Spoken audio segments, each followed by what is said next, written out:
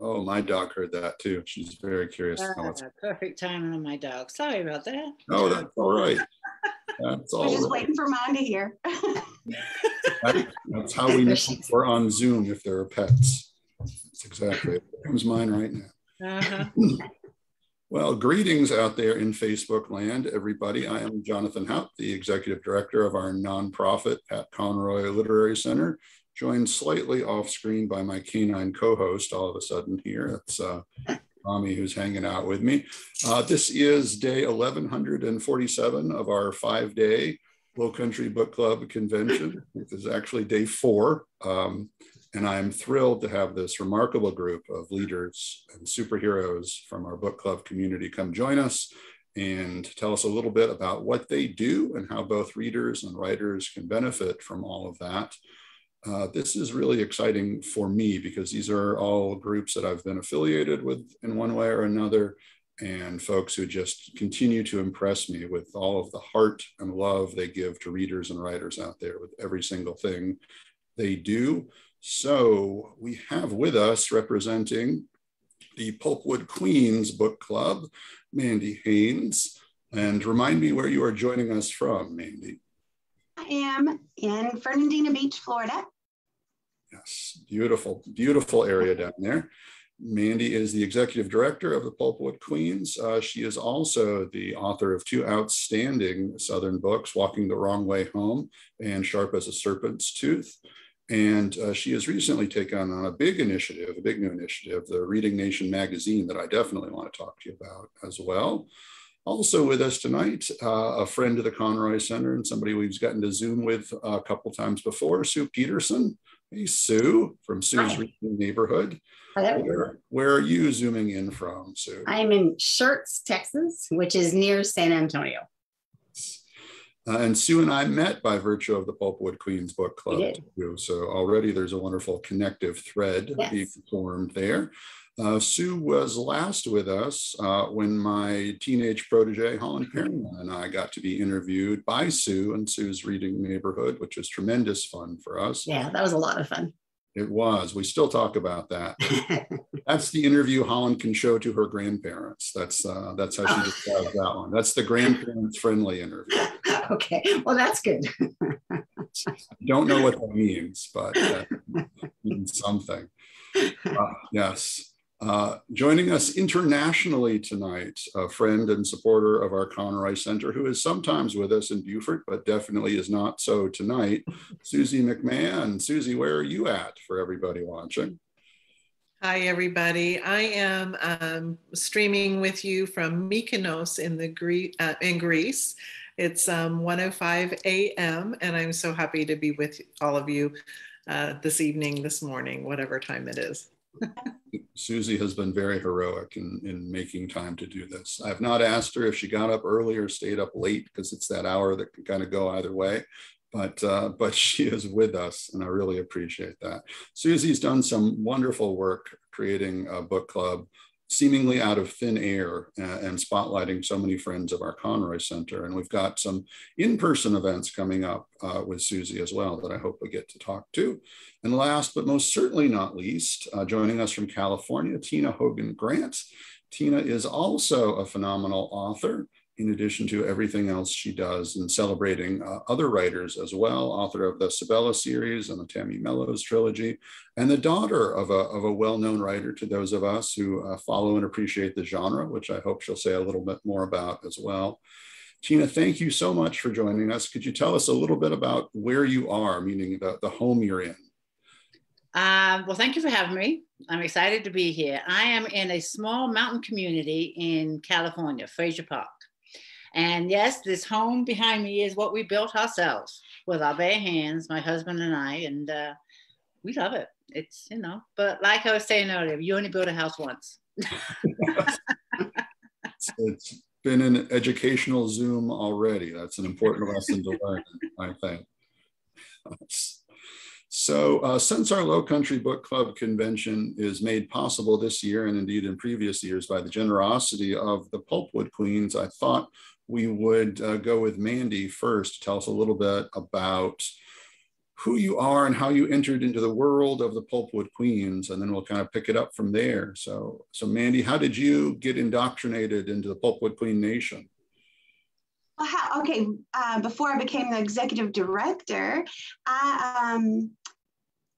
my first book, I just published my first book, or it was about to come out. And some of my friends and mentors were like, you need to join the Pulpwood Queens. And I was so embarrassed that I didn't know about Kathy. So this is 3 years ago. And when I've heard, researched, I'm like, how did I not know about this woman and what she's done? And they were Pulpwood Queen authors. And it's just so funny how it's that community of, I don't know. It's like everybody pulling everybody in and pulling everybody up. So I sent in my first book, hoping it would get read, and it was picked as a bonus book. So that's how I got started. And then I volunteered at the first Zoomathon, the first virtual Girlfriends Weekend, just because Kathy, it was the first one she'd done. She didn't know how it was going to work. And I just sent her email. I said, well, let me help you however I can, whatever I can do, just so you can take a bathroom break, or whatever. And we had so much fun, and I really got to know all the authors. And so then she asked me if I want to be the executive director. And I was like, shoot, yeah, I'm proud to do this. This is so much fun. So you mentioned that was for your first book. So that's Walking the Wrong Way Home. That was selected as the bonus book.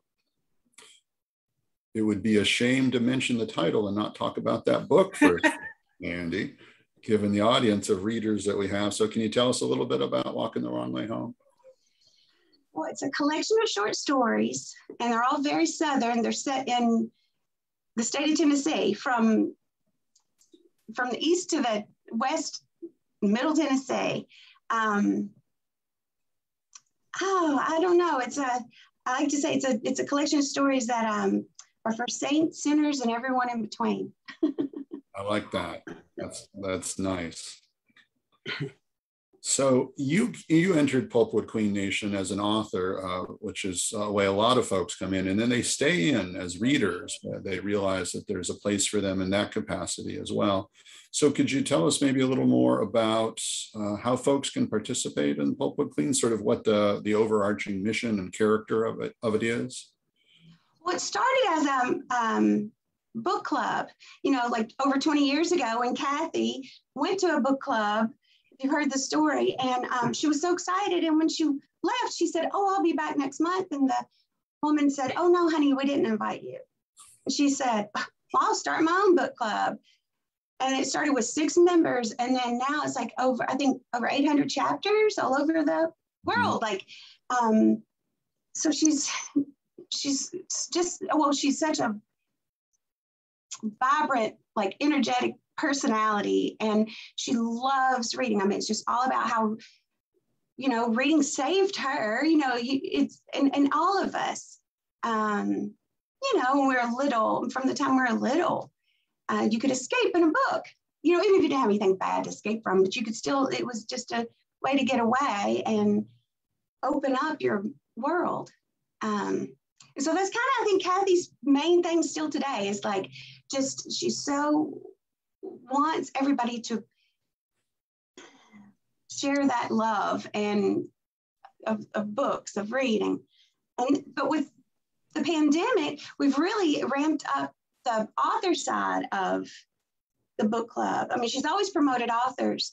And it's just kind of morphed. Well, it's still the same. We still have the great book club, and we have a lot of readers, but we've really been working to promote the authors that are the Pulpwood Queen and Timber Guy authors. So it's a remarkable resource for connecting writers to readers as well. We have a Pulpwood Queens chapter here in Beaufort. They'll actually be participating first thing tomorrow in the Low Country Book Club convention. as well. And so that'll be available virtually, and they'll be doing it in person at the Technical College of the Low Country, talking about one of Pat Conroy's books, his last book published actually, Low Country Heart.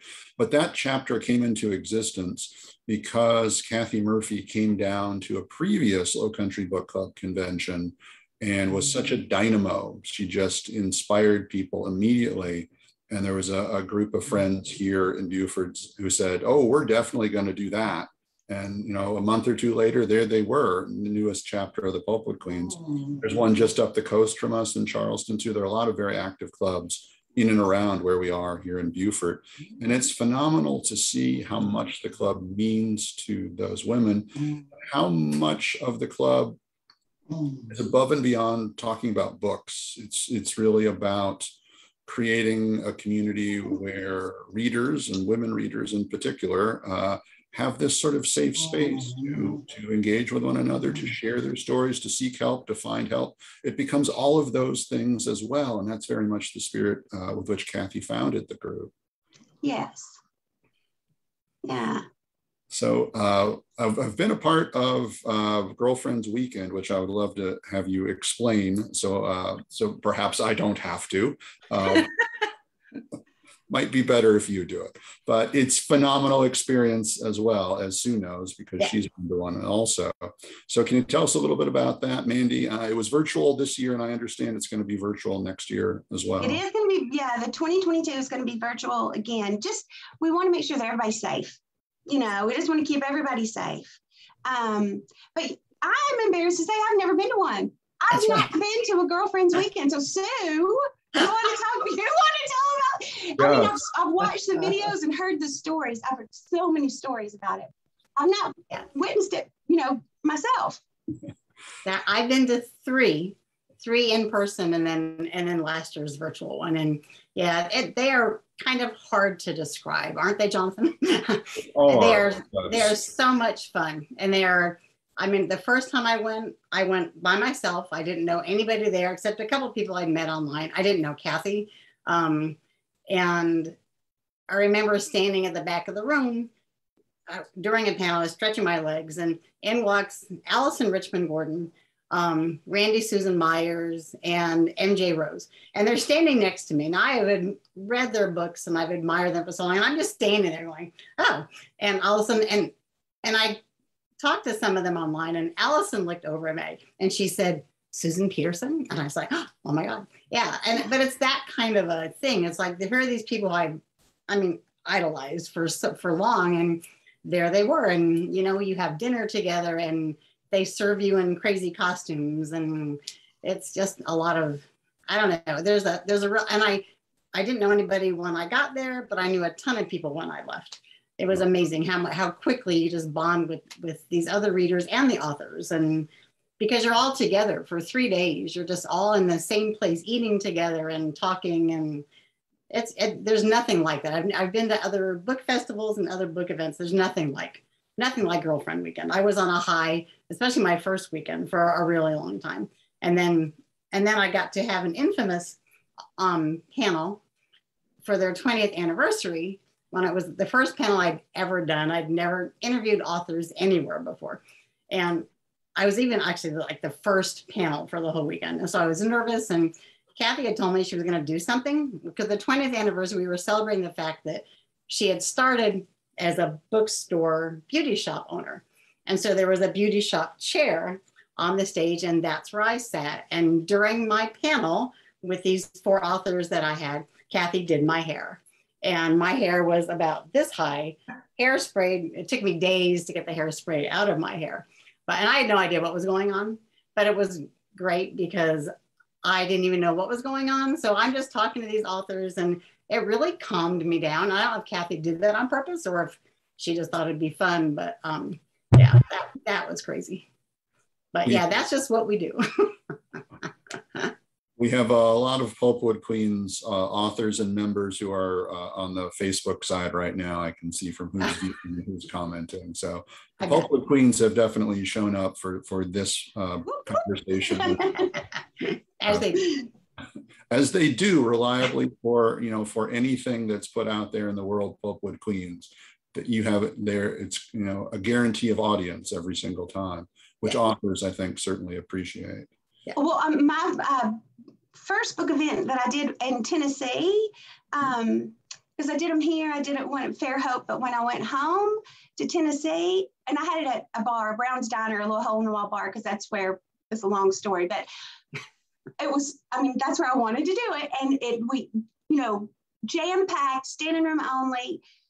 I looked up and there was a leopard print jacket. There was River Jordan, Pulpwood Queen. And then Bryn McLean came, and I was just like, it is such a cool community. There's nothing like it. No, I'm so proud to be a part of it. Remarkable. How many members does it have? I don't even know. Yeah, like 800 clubs. 800 chapters. So do the math from there, assuming a chapter is 8 to 10 people on average. It's pretty remarkable. Nice. Yes. That's a lot. Nice. Yes. And those are chapters who still meet primarily in person, even if they may be Zooming with an author, as we're doing right now. That's the way our local club does it. So these are folks who are still engaging with each other's lives above and beyond the book club too, which makes it all the more remarkable. Right. Mandy, before I have to switch over and have the wonderful occasion of continuing our conversation with Sue, I would love for you to tell us a little bit about Reading Nation magazine, which is relatively new to the Pulpwood Queens equation, but exciting things are happening with that. Oh my gosh. Okay, so it just started out in April to surprise Kathy, because, you know, we're just bored, you know, not being able to get out and do things. So I made a small, like a flip book, and I did her on the cover, Reading Nation magazine. Sue Peterson, the pictures of her big hair, she actually writes about, it's in there, yes. About that in there. In September, it's out now. We have over 18,000 views. I just checked, it was like 18,300. Before we come on, the website hit 1,000 visits on Radio Nation. And it's a way, what makes it so cool is that it only features Pulpwood Queen and Timber Guy authors. Well, I have learned so much from our authors by pulling their bios and creating the pages. And it's like, I'll call Kathy and say, did you know this author, you know, she's got this cool resume, and she like saved this old theater, and this other one, like, she saved this old horse. Like, I'm like, these authors are so cool. So it's just the Pulpwood Queen and Timber Guy authors and the bloggers and different book groups that are involved, but it's available for readers everywhere. So it's really getting a big, you know, it's really taken off. I'm excited about it. And it's low cost advertising for our authors too, because that's another thing. It's expensive, but Reading Nation, that's part of it, being a member, because it's a good deal. It is. The bang for the buck is just remarkable for that. And it's a good looking magazine too. You've done such a nice job with it, Mandy. Congratulations on Thank you. I ran into a coworker where I worked at the bookstore, and he said something about it. And I said, oh, did I tell you about the magazine? And he said, what? And I said, are you talking about Reading Nation? He said, yeah. And I said, did I tell you about it? He said, you did that? He just found it. And he was telling me, have you seen this magazine? And I was like, I made this magazine. That's fantastic. That's a great story. We're having a little internet issue overseas, so I'm going to actually switch to Suzy McMahon in case she drops out. Which we definitely are not rooting for. We don't want to catch on fire. Yes, we don't want that outcome either. No fire. Yes. So Suzy, you had the brilliant idea to create a book club, maybe not quite knowing what was happen from it, but remarkable things happened very quickly, and it continues to grow. And it's just been phenomenal to see so many of our friends from the Conroy Center be highlighted and elevated by virtue of the book club. And we've arrived at this wonderful partnership, which I'm very grateful for. But I'd love it if you'd tell the origin story of that, how and why you decided you were going to enter this world. Sure, absolutely. Thank you so much, Jonathan. Basically, about April of 2020, I was at my house in Beaufort, and I was staying March into April for obvious reasons, not wanting to travel back to my home state, my primary home of Colorado, which is going to switch in about a year or a couple more months. The primary home is Beaufort. But basically I was sitting around not having much to do and was on Facebook and happened to run across an author chat by our favorite writer friend, Rebecca Dwight Bruff. And she was interacting with another group and I was asking questions. One thing led to another. The next day, the organizer of that group said, you've won a free author talk with Rebecca, and I'm going to connect the two of you. And so we were all locked down, nowhere to go. And I just was like, well, why don't we try to do this on Facebook? And I will set up a group, try to get people in it, and then I will have a meeting a month later because we will feature her book. So we did that, and it grew rather quickly, and I have members from all over the country, primarily South Carolina, Colorado, lots from Texas, and we just did a one-on-one stream conversation. And prior to the meeting I had with her, she said, what are you going to do to continue this? And I said, I don't know. And she said, well, why don't I refer you to another author? And I was like, that is fantastic. So she referred me to the second author, and so on and so on and so on. So we've now been doing this one featured author a month. Uh-oh. Uh-oh. Yeah, we may have lost. We have a meeting. We have that currently featured author introduce a surprise author. And that's going to be someone for the future. And that's how it's grown. It's such fun. a model. Great idea. Yeah, it's really phenomenal the way it builds these connective threads between the communities of readers and writers by virtue of the recommend and read model. But we've got some other things going on too, Susie. It's grown to include another facet. And here we should probably add as context that you are a travel professional, and that has led to some interesting new ideas. So would you share those with us? Absolutely. So one of the authors said to me one day, you should have a... Oh, Susie, we've...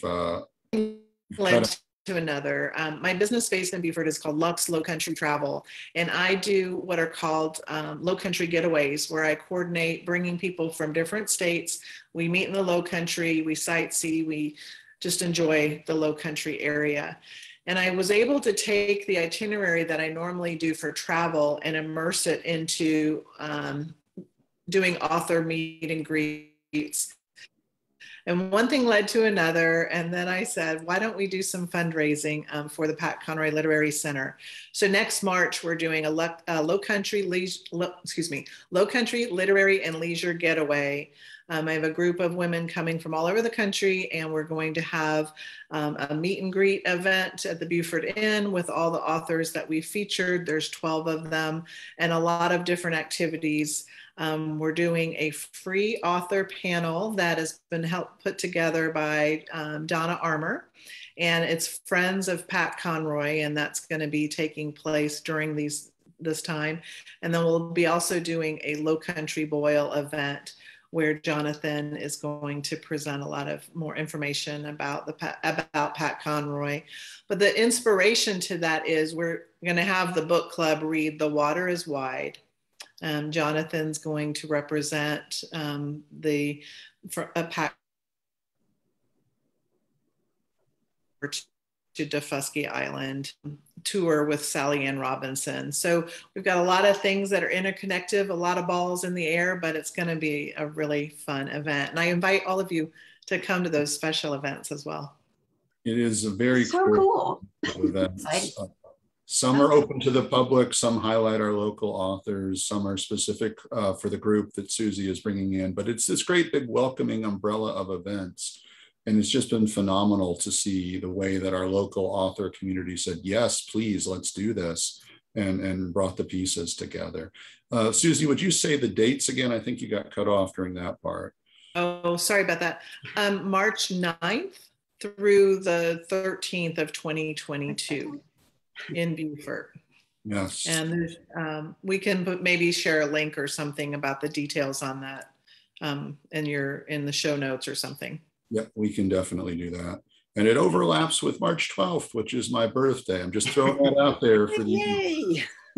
putting that out there to the world, in case anybody wants to act on that. Donna Armour is a Pulpwood Queen author. She's a Pulpwood Queen.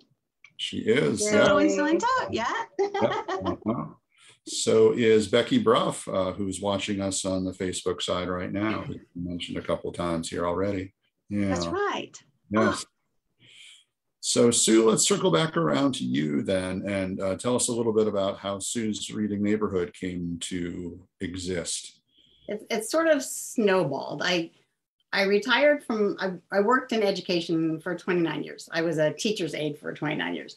And when I retired in 2014, I'd always been a reader. Mandy knows that from the article that I wrote for the magazine. I'd always read. And of course, I had lots more time to read. And I also found myself with lots more time to be on Facebook because I wasn't working. And I met Diane Chamberlain, I think was the very first author I ever followed on Facebook. And I remember at one point she said, if you like my books, you should read. And the author she mentioned was Barbara Davis, who is also now a Pulpwood Queen author. She's been on my panel the last 2 years. And I said, oh, so I read Barbara's books and then friended her on Facebook. And then that grew into just all kinds of people. The connections it just snowballed. I mean, from Diane Chamberlain, all of a sudden I knew all these people. And I didn't even know that there were these reading groups on Facebook. I had no idea. And I joined a couple and won a couple of books through different events that were going on, which I had never ever done before. And then I started hearing about reviews and how reviews are such a huge part of an author. I read all my life, but I'd never thought about writing reviews and what that would even look like. And I look back at my first reviews and they are just so bad, but hopefully they're better now.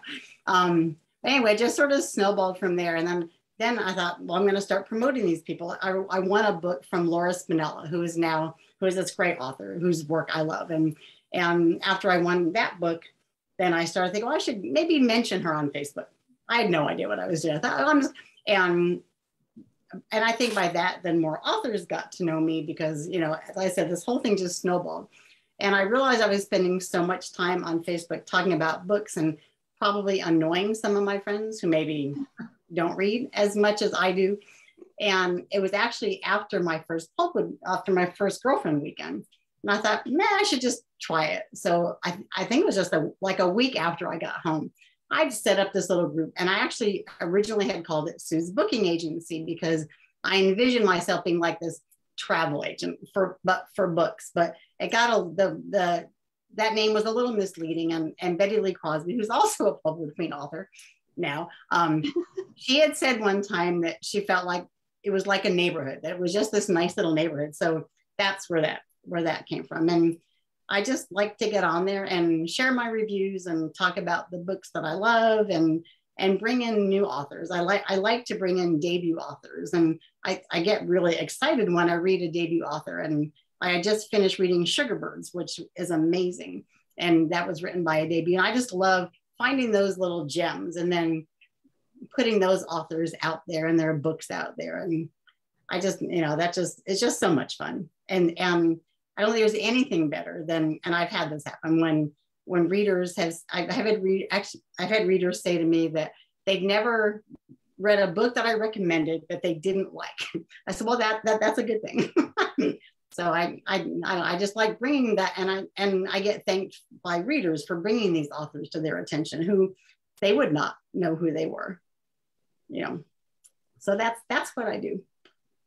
It's a remarkable service that you provide, and it speaks very highly to you that you have readers who have enjoyed every single book that you've recommended, because it is such a subjective act. But that means the folks who are drawn to the neighborhood have very similar sensibilities to you. I think that's a nice way to build a community as well. And it's funny because I'm in other groups, and and I've never had issues with my group. My group stays very positive. It stays very welcoming and very positive. And I love that about it. I love that that is kind of like a little neighborhood with a whole bunch of neighbors. But you know, and I'm sure that people don't tell me if they read a book that they don't like, but at least I know that they are liking the books that I recommend. So that's my goal.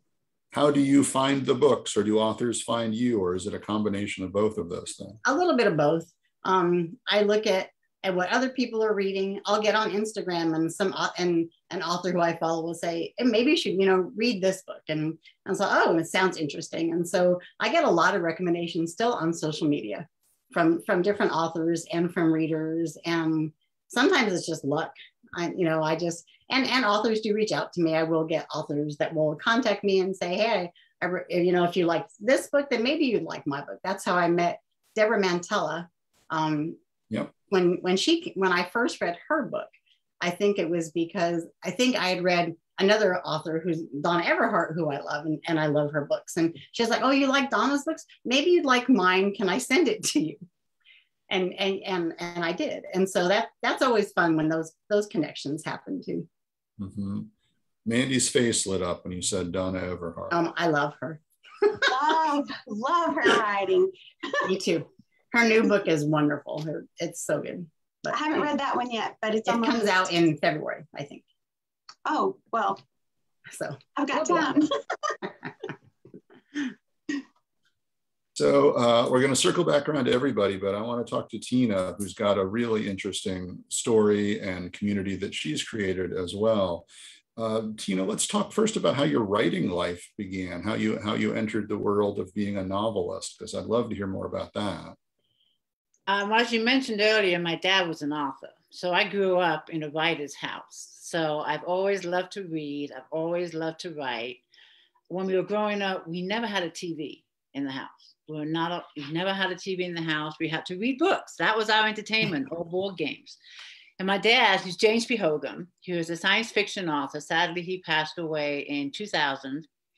He had 38 books printed, but he had a lot more to say. But he's always been my inspiration, always. And I knew back in the back of my mind that one day I wanted to write a book. But of course, I didn't have that idea right away. But I knew that I wanted to write a book. And then things happened in my life. And it's like I had a message for other women. And I knew I wanted to write this book, put this message out there. The bottom line is the trilogy, which is called the Tammy Mello trilogy, the debut novel, Reckless Beginnings, was published in 2018. And it was supposed to be just one book. I had this message. You know how this goes, right? It's never just the one book. But my dad once said, if you can't find the book you're looking for, write it. And that's what I did. I couldn't find the book. So I ended up writing the book. And the book is pretty much basically, I found myself being dictated by a heroin addict. And I had lost my sense of direction, my self-esteem, everything. But I wanted other women to connect with what I was going through. So that's why I decided to write the book, to let other women, doesn't have to be a woman, it could be any family member that's going through a relationship where the other person is an addict. So that's what started the series, the trilogy. And then from there, I became a commercial fisherwoman. So here comes another book. And it's basically my travels of getting into an industry that is dominated by men. And again, each book is a message. And this is pretty much, if you can put your mind to something, you can pretty much do it. And that's where the trilogy started. And I was happy to say that book actually won a gold medal last year, Reader's Favorite, for Best Fiction Adventure. Congratulations. So that was, really an honor. And then the third book, The Reunions, came out this year. And that again won the gold medal. So I was quite chuffed with that. Oh, that's a wonderful validation for your writing, Tina. I look at Tina's biography on her website, read through it, and I think it's describing 5 or 6 different women who've lived full and complete lives. And it's just you. It's pretty remarkable, your story, Tina. And then, I mean, what you said about the reason for writing your book, about wanting people to know that they're not alone, that's very much the motivator for Pat Conroy's writing as well. It's a motivation for many writers, I think, to get from the personal to the universal, to let people know that there are shared experiences and there's optimism and hope that can be found in that. But you had that by virtue of the online community that you've started as well. So I'd love for you to talk about how that came into existence and sort of— Yeah, the Read More Books is I call it my second home. I really do, because I just love the members in this group, and it is a home to me. I mean, they're all family to me. Read More Books, there's a little story behind the name of the group too, because like I said, my dad was an author. We never had the TV. And if I had a question, his thing with me would be, read more books. Just go read more books and you'll have the answer. So that's why I gave the name. It's in kind of memory of my dad, because that was what he always said to me, just read more books. But when I started the group in 2019, my premises was to have a platform for me and my writing, give readers an insight to what I'm working on, what's coming out. But it's evolved from that because the book community is just amazing. And what I love about it is the support that you get, not just from the readers, but the other authors. And we're not in competition with everyone. We are a family. We help each other as much as we can. We support each other. We share each other's books. And that just grabbed me. So even though it started as a platform for me as an author, it evolved to where now it also represents a part of me. And what you'll find is, yes, it's a place where you can find out about other books, other authors, but there's little parts of me in there too. And one of the things I love is puzzles. I love any kind of puzzles, jigsaw puzzles, word puzzles, brain teasers. So this group has puzzles every single day. And the readers just love them. They rave about them, and they're scheduled. If you want to do a jigsaw puzzle, it'll be there at noon. If you want to do a number puzzle, it's there at 10.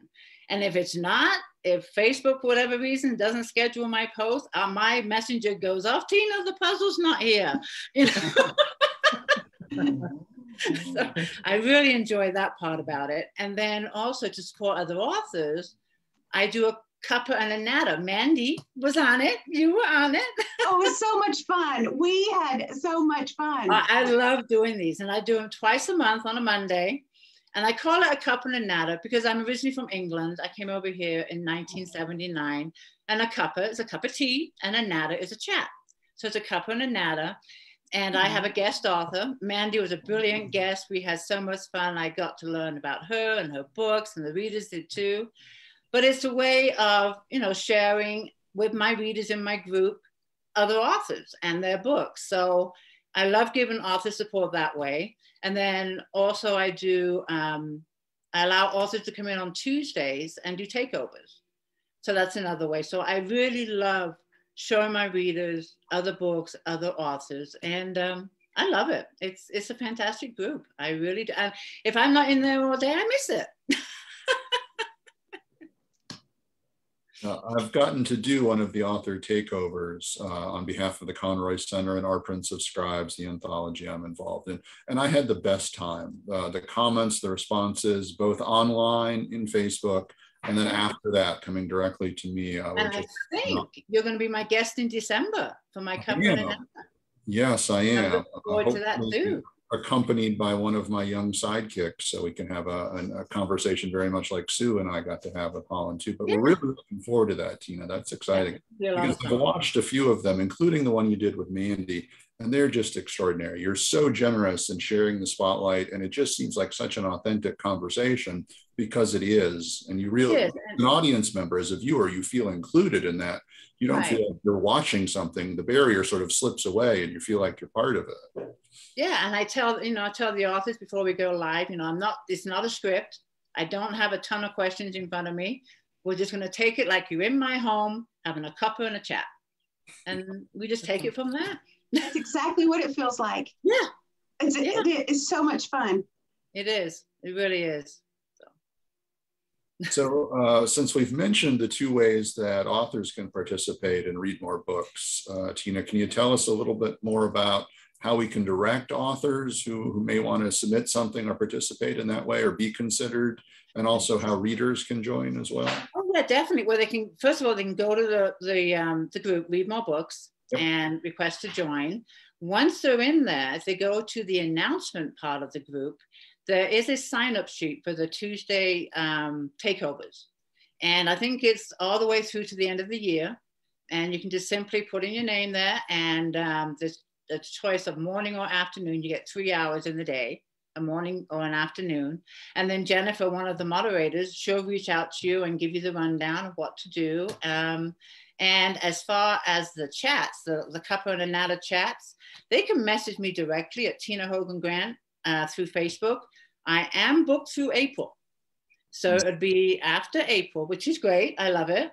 But of course, if cancellations come up, things do happen in life. You will be on that list too. If a cancellation come up, I would reach out to you and say, hey, so-and-so couldn't make it. Would you like to fill the spot? So even though I'm booked through April, you know, go ahead and reach out to me, because you will be on the backup list if something comes up before something opens up after April.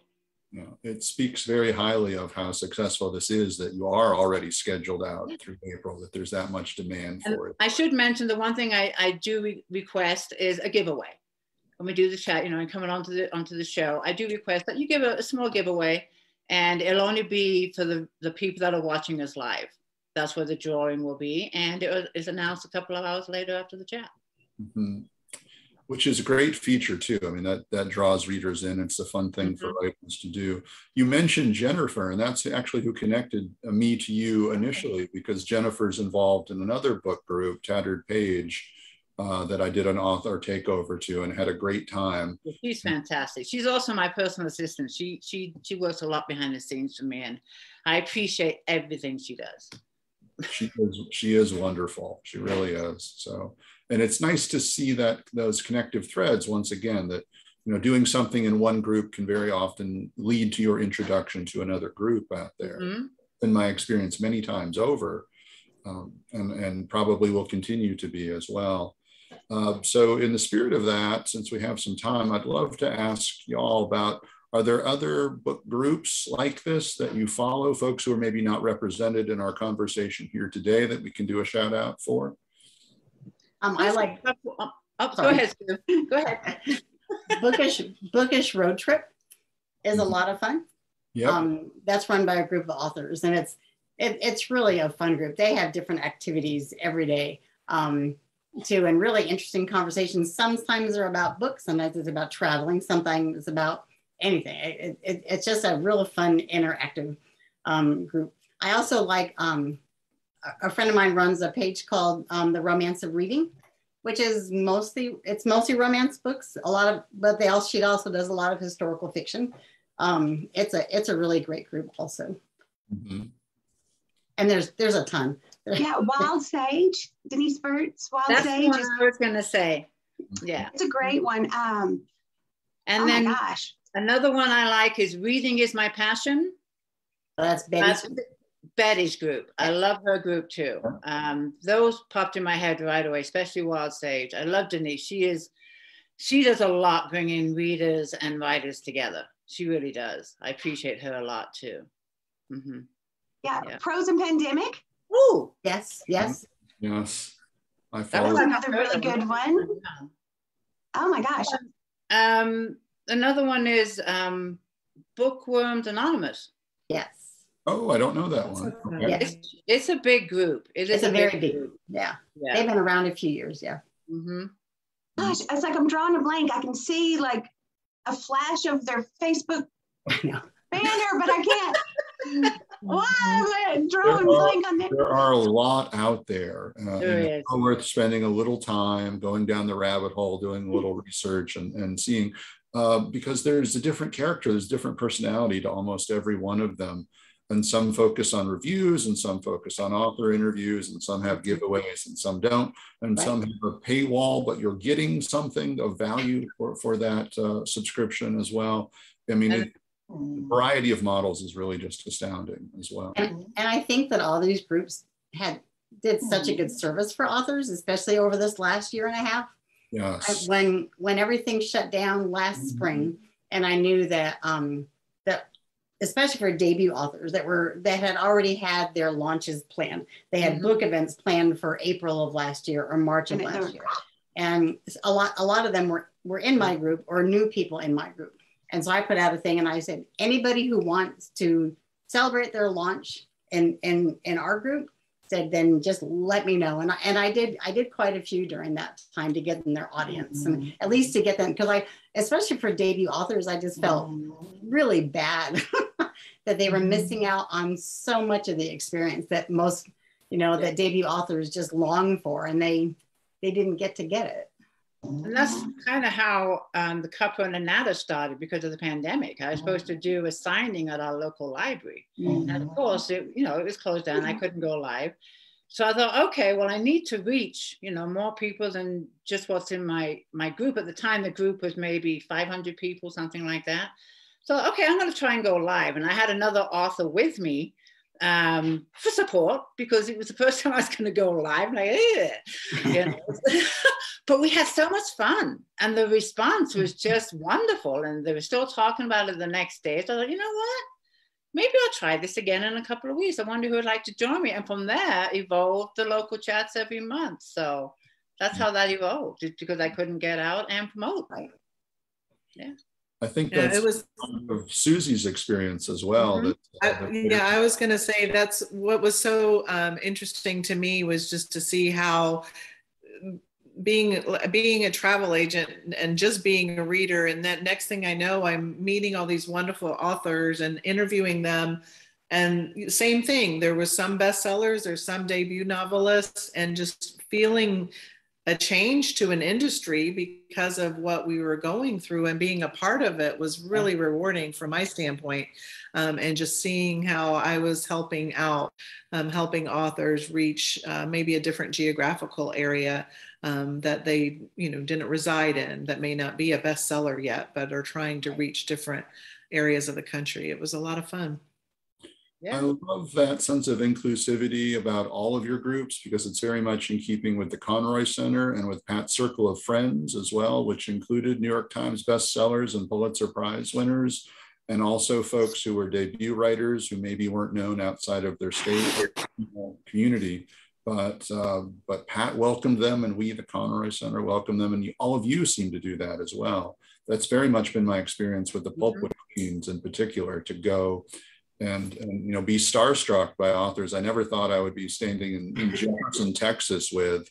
But next to me is a debut novelist who's equally starstruck, because she also thought she was going to have that experience. And that's what's so fun with the magazine, because some of the authors are brand new, and they're like, I don't even have an audience yet. Like, I don't have one. Well, in the magazine, I think about that when I'm making the pages, and I'll put a new person that's just starting next to somebody that has a huge following, Leslie Lair, and I'll put those pages, together. So if a reader's going that, like a Leslie Lair fan's looking for her, they'll see, right beside her is this other book that's fantastic.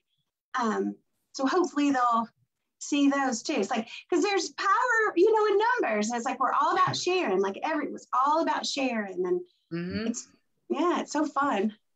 It's a great partnership, I think, that we all have with authors and readers. And I think drawing everybody together and bringing everybody together is just really important. And one thing that's nice about virtual events, whether it's in a Facebook group or something else, is that you can pull in people from all over, at the same time, instead of only reaching 20 people at a bookstore or something. So that's one advantage. I still miss live book events a lot. They'll be back, hopefully soon. They will be back. We've and that's kind of what we're seeing with our Low Country Book Club convention this year as well, which is sort of hybrid. There is an in-person audience with some events.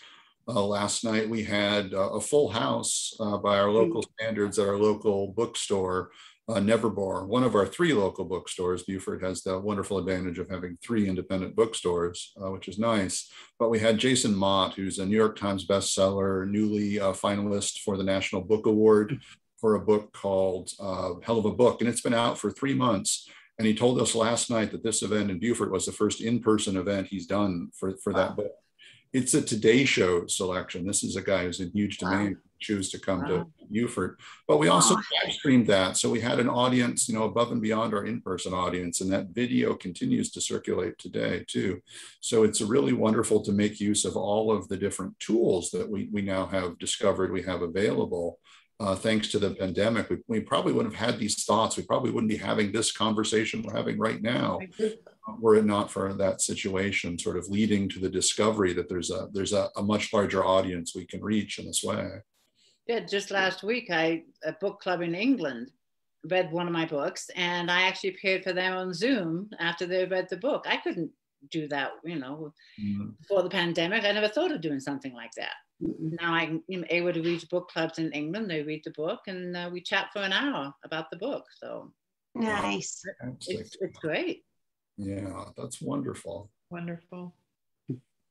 So we've got a few minutes left. I will say, for those of you who are with us on Facebook, or those of you who will eventually be with us on YouTube, when I move the video over there, I have put links to all of these groups into the description as well. So you can go and find out more about how to join, how to participate either as a reader or as a writer. With our last few minutes, gang, since we're in the spirit of the book community, I wonder if you'd each be willing to recommend a book or books that you've read recently that you think more people need to know about. So, so give us a quick 1 or 2 recommendations. Who wants to jump in on that? Well, I already mentioned Sugarbirds, yes. Which is, it's been compared to Where the Crawdad Sings. It's that kind of, it's a young girl who finds herself on her own in the wilderness and how she survives. And it's beautifully written. It takes place in the Northwest and Washington. And it was fabulous. My daughter read it right after I read it, and she agreed. So I keep recommending that book to everybody. Thank you, Sue. That sounds great. Oh, I feel bad because I've got like all these stacks of books that I've been reading for the list, and there's so many that I don't want to just say 4 or 5 because there's so many. I know it's so hard because you think of everyone and you want to say everyone. So I just want to say what I'm currently reading and what I just read, if that's okay. So we just featured Dana Rittenauer, local Beaufortonian, Beaufort area author, Behind the Mask. She's a former FBI agent, and very interesting book. And it's several more to read. So I'm looking forward to that. And then I'm reading an author who came to me from Colorado, a very young girl. Her name is Christine Reed, and we're reading Out There in Wonderland. And it's almost got a sense of the book Wild that was so popular, about her hiking and getting over some emotional trauma.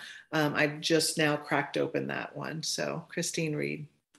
Thank you, Susie. And here I should point out that Dana will be part of our program tomorrow morning. She's a member of our local Pulpwood Queens and author of the Lexi Montgomery Undercover FBI series, but she'll be part of the group that's presenting tomorrow morning on Pat Conroy's Low Country Heart. I'm very excited to see Dana in that capacity as well. She's also one of our Conroy Center volunteers, as is Becky Bruff, who we've mentioned a couple times, and Donna Armour too. We have a lot of really wonderful writers here in Beaufort who give of their give of their time and their many talents to our Conroy Center. We're very grateful for that.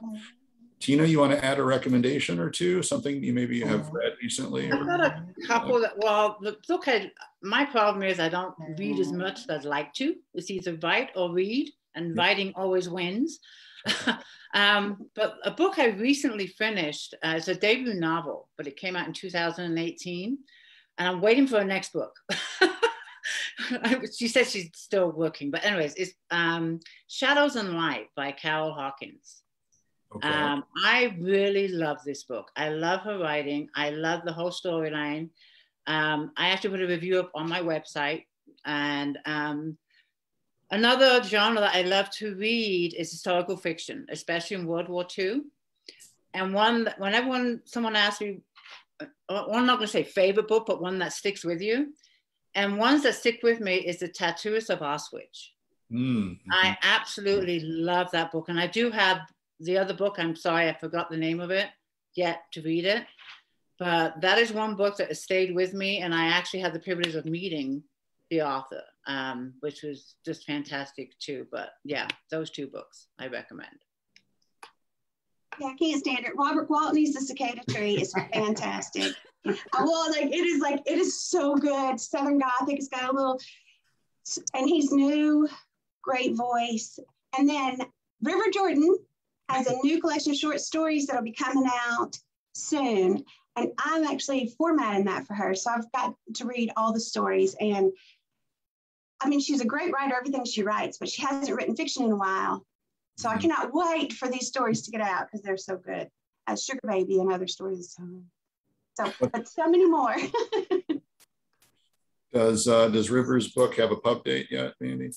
Well, she was shooting for the end of September, but then she had a whole lot of things going on.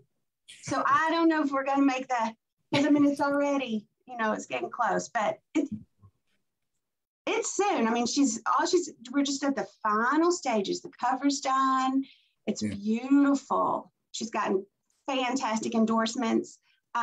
It's just getting her to put her butt in the seat and get to those last looks, she's busy all the time. So but I would say maybe October, mid-October. Okay. Mm-hmm. I'm pushing her.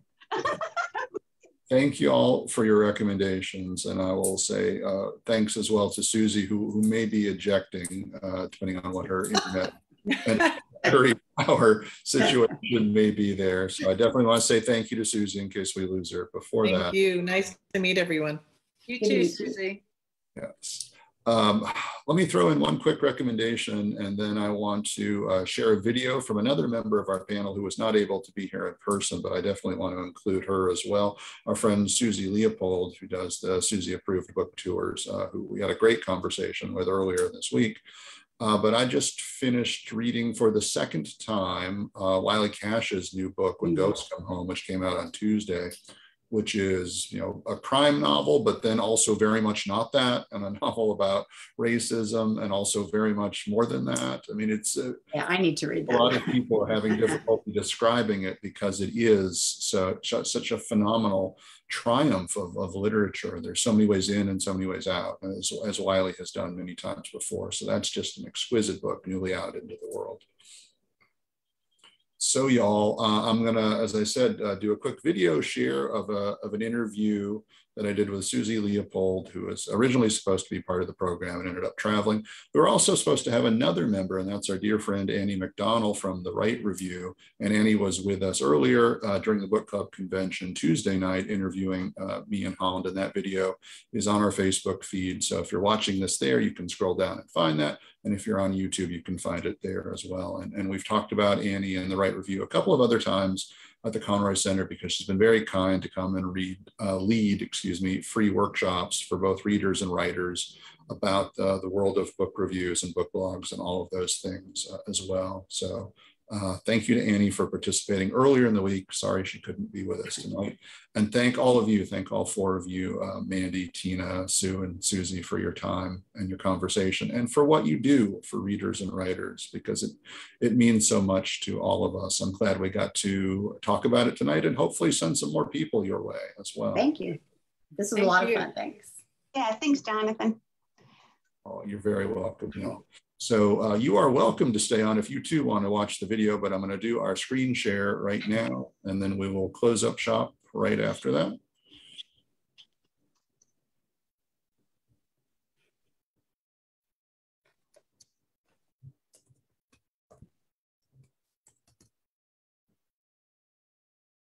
Just a second to load, but I think we've got it. Delighted to be joined by Suzy Leopold, and so we can talk about all things Suzy Approved. I'm sorry you couldn't be with us for the live session with our other friend, Suzy. Thank you for having me. Appreciate you taking the time to pre-record this.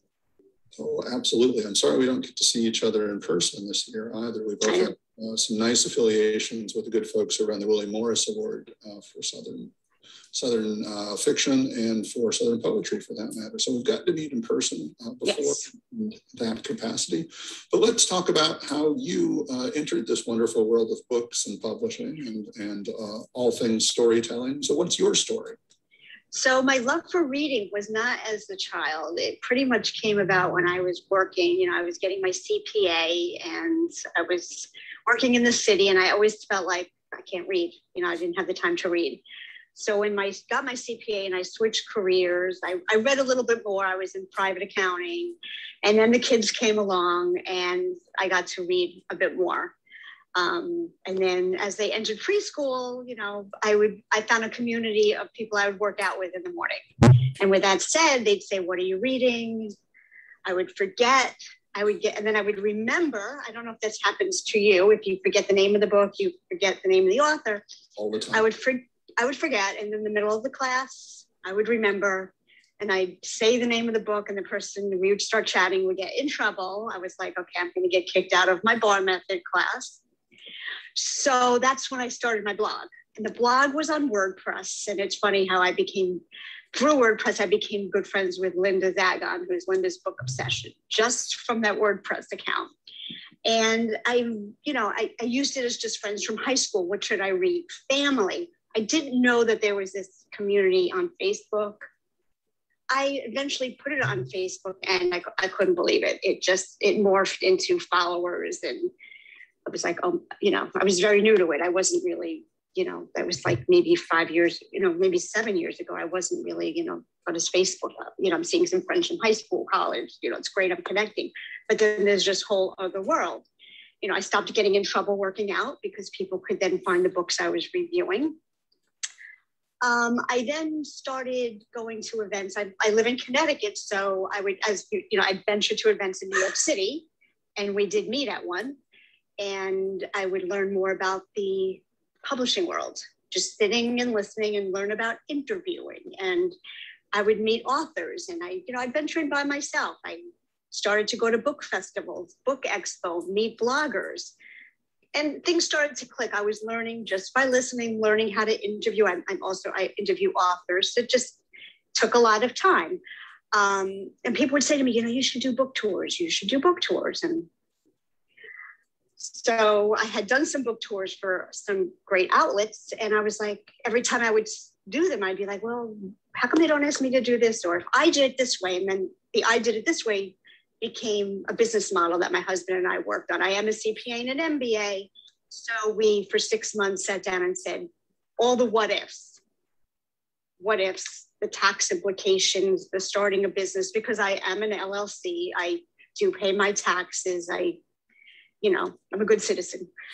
So it morphed into the tours. And it's funny, there's one author who would see me, she's like, where are those tours? I'm like, it's coming. Every time I see her at an event. And what's really nice today is I have 3 tours going on for authors who, when I first started my blog, are now clients. And that's just like, It's amazing when you make those connections, and there's a longevity to them as well. So can we stop 1 minute and back up and explain what you mean by tours, because that may not be immediately understood by all of our viewers. So, whether you're a blogger and you're on Facebook or TikTok or Instagram, you are reviewing books. And as an author, sometimes you're looking for an extra lift for somebody to review your book. And you don't maybe want to reach out and write them that message, I have a book, do you want to read it? It's always like that, what if they say no, hurt feelings. So what my tours do, they're virtual. So I will find readers for a book. And there's certain options I have, and there's certain parameters I have for the bloggers as well as the authors. And I find the bloggers that meet the criteria for the book that the author wants reviewed. And again, that author might be independently published or with a big house or a smaller publisher. And it's a great way for an author to get reviews, but also if they're new or maybe they want to find new readership, but also that Instagram community. So find that community so that when you have a second book or a third book, you already have those 12 or 15 people who are wanting to read the next book. And for the blogger, it's great exposure. You get some, you get introduction to an author, a publisher, a Bookstagram community. And, in a nutshell, I'm bringing that together. It's a really wonderful community you've put together, and a really smart business model too. And I've benefited from it in two ways, which I'll mention just briefly. One is the book that I am embarrassingly proud co-editor of, Our Prince of Scribes, Writers Remember Pat Conroy, got so much visibility because of the book tour, and introduced me to bloggers that I follow to this day, whose recommendations I value. I first encountered them that way. And the other gift you gave me is reintroducing me to a friend from high school. I was following the tour one day, and a book called The Military Wife by a writer named Laura Trenum shows up. And I thought, that's odd. I went to high school with a girl named Laura Trenum that I've not seen in, at that point, which was nearly 30 years. And I went to her website, and it was her, and connected because of that. So it's really just phenomenal what can happen by virtue of what you do. So thank you for doing it, first and foremost.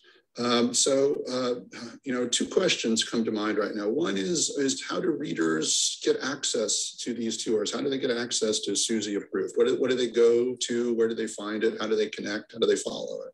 So I have a website, Suzy Approved, which is on WordPress, but there's two websites on Facebook. Well, not websites, it's pages, Suzy Approved Book Tours, and then Suzy Approved, where I will post reviews. This year, I haven't posted as much. I have a child. I'm trying to do college apps and the other one at school, hoping he doesn't get COVID. So the Suzy Approved reviews is I'll post maybe books are on sale, Goodreads giveaways, some reviews, some spotlights. And then the tour page is Suzy Approved Book Tours. Those are also on Instagram. And if somebody is interested or an author, there's Suzy Approved Book Tours at gmail.com is where typically a blogger will write me or an author will write me. But typically those pages also on Twitter, you can find a way to me. I don't have a Google Doc to say sign up. Even for an author, I like to have, for each party, I like to chat with the author and understand their expectations. I also like to chat with the Bookstagrammer via email about, how do they handle certain situations. I take a look at their Instagram page, just to get an idea what genres they like to read, where they're located, because sometimes I have, folks overseas. So, the chances of me sending a book out by a publisher is going to be difficult. So are you a digital reader or are you not? It's stuff like that. So I tried to protect both parties. I'm very protective of the bloggers as well as the author. That's important because you are kind of a matchmaker between between those two worlds, between readers and writers, both writers of the books and the writers of the reviews, the blogs and all of that. So folks can follow you on Facebook, on Twitter, on Instagram. As they find reviewers and bloggers that they like through the sections, they can follow those folks as well, which I've found, just to be incredibly rewarding. And let's focus in a little bit more, and we talked about this a little bit just now, but how writers and publishers, how authors and publishers can kind of reach out to you and see if they have a book that would be of interest for your model. How do they do that? They will send me an email. Sometimes they'll be at, apparently there was a panel that took place and I was talked about on a panel. Sometimes it's meeting day. I go to a few book festivals. I went to Book Expo. I don't sell the tours because I truly want, I don't solicit. I want the author who's interested. I don't want to strong arm somebody into doing a tour. So it's typically I've been running off of word of mouth, and I tend to repost on my Suzy Approved tour page. I repost all my bloggers' posts so they can get a flavor of the tours, and they can also see on the Facebook page the amount of people who are on each tours. So typically an author will write me and say, just send me your information. So if they're interested, I'll send them. I have, as I said, when I worked on a business model, I also have a sheet that details about me, my pricing, my history, like I'm a CPA and MBA, how I operate. And then we take it from there. I don't follow up. I tend to not. If they're interested, they're interested. If, they're not, it's icky. and I just say, make sure you talk to other tour operators. I want make sure you check my references. There's a lot of great tour people. There's space for everybody. There's room for everybody in this space. We can all support authors and bloggers, but I like them to just, make sure that they're making the right decision for them. I might not be the right person for them, and it comes down to, I have different options depending on their wallet, and we talk about the different strategies. And so, it works out. Sounds great. And it sounds like something, at least from what I've seen as a viewer, that authors want to participate in multiple times. If they have a good relationship and a good reaction from doing a tour, they'll come back around for the next book or the book after that. Or then, sometimes which is really, I love when an author finishes a tour and then can we do it again? So I have a few of them that, want to keep I say, especially in this environment with COVID, with so many books, I say, keep your foot on the gas pedal, keep the book out there, keep it moving, keep, it's just the eyes, get the eyes on that book, the rest will work its way out. Yes, keeping momentum going has been absolutely key. In an average year, which admittedly this is not, about how many tours, how many books would you be featuring through Suzy Approved? Okay, so the COVID year, 2020, I did 145 tours. Wow. This year, I have booked 175. And I've done cover reveals for 2022. I have a list going into 2022. A non-COVID year, I had about 80. So it's ramped up. Ask my kids how our dinners go. They're they're like, please, Mom, can you fold the laundry? It's just they hope for me to just get out of the house, go to events so they can order in. They just Well, I mean, that too is momentum. That's the thing we just talked about. So obviously, the Suzy Approved tours have that right now, and I congratulate you on that. Thank you. And I thank you for everything you're doing for readers and writers, for all of us. I say to anyone starting, it's slow and steady. This was not something that I just did this year. I started 5 years ago. The tours were 4 years ago. You take your time, you learn. I'm less nervous talking to an author. I'm less nervous talking about a product, about the product I have. The beginning, it was good. I can grow with it. And I've go to events, listen to Zoom calls. No one can sit and tell you how the industry works. I've picked it up just going to our event in the city, just understanding how it works. The publishing industry is just interesting to learn. Subscribe to Publishers Weekly. Just read what you're seeing. It'll come together. It just takes time to understand it. It's something we talk about at the Conroy Center a lot under the umbrella of being a good literary citizen. If you're a writer and you want to sell a book, you can't be a guy who shows up out of nowhere with a rectangle. You have to have been a part of the community. You have to have been involved in multiple ways. And it's a fascinating world to learn. You don't pick it up immediately, but you do pick it up, as you say. So, I think everything you're doing is smart, and obviously it's paying off for you. Thank you. For everybody who benefits from the tours. So thank you. Thanks for being with us for our virtual Low Country Book Club convention. And thanks for making a little time this morning to record this with me. Thank you so much. I hope to see you again in the city or elsewhere down at your center. I look forward to it. Yeah. Thank you, Suzy. Okay, bye.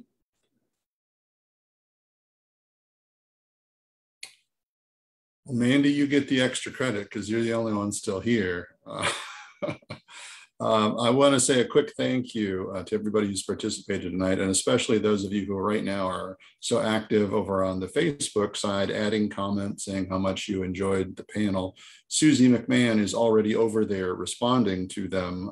So I would encourage you, Mandy, to maybe head over there in a minute or two too, because we got a lot of Pulpwood Queens who are very happy with how this panel went and really appreciate what everybody does.